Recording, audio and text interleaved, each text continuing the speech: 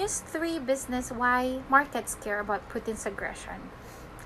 In 2021, investors might have averted their eyes from a military conflict in Ukraine, but as concerns about inflation and reduced support from central banks loom, geopolitical tensions that could hurt the global economy are taking center stage. What's happening?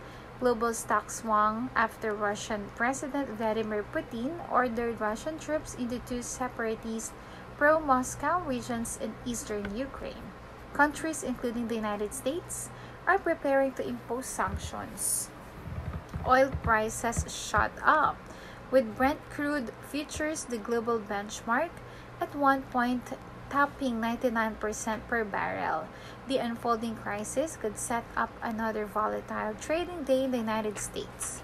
The S&P 500 finished Friday down more than 9% from its January peak if it reaches the 10% threshold when trading closes on Tuesday.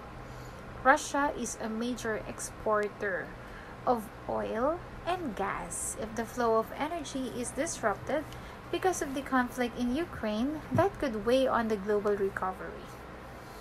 Sentiment has turned the mood among investors turned over the past month as soaring inflation boosted expectations on Wall Street that the Federal Reserve and other central banks would need to intervene more aggressively. If they sharply hike interest rates and start to reduce the number of bonds on their balance sheets, that would take away the main source of market euphoria since the pandemic hit. But that is why there is really a difficulty if there is a conflict for Russia.